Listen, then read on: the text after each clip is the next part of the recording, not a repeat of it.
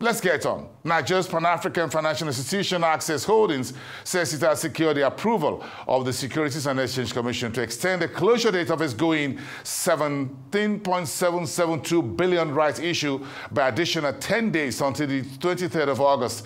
According to a statement released on the Nigerian Exchange Group website, the decision was made in response to the recent nationwide protests that disrupted operations of businesses and individuals across Nigeria and to provide shareholders with ample opportunity to subscribe to the rights offer.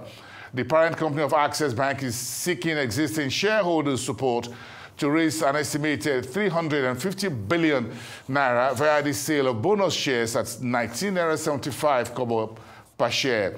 The proceeds will be used to fund the national and global expansion plans of the listed lender.